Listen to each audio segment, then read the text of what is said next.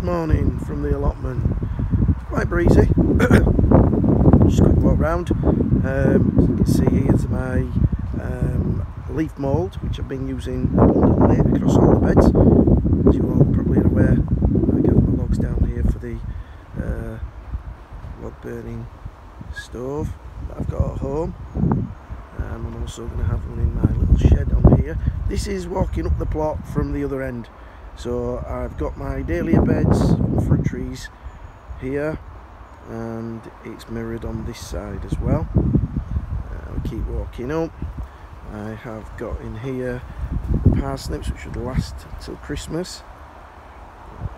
I've prepared the parsnip beds and carrot beds for next year. I've got over 300 garlic growing up and down here.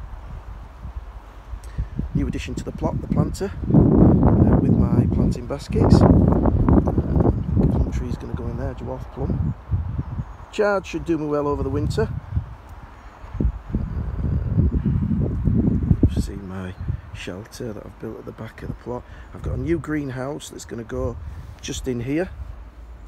So it will sandwich the coal frame between the other greenhouse, and then we walk through onto the other side of the plot, which you're more familiar with. Everything's pretty much bare now, but just prepared all the soil for next year really.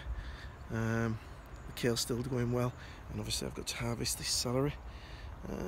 And yes, that's where we are up to press.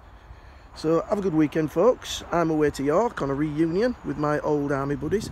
So enjoy yourselves and take care. Bye.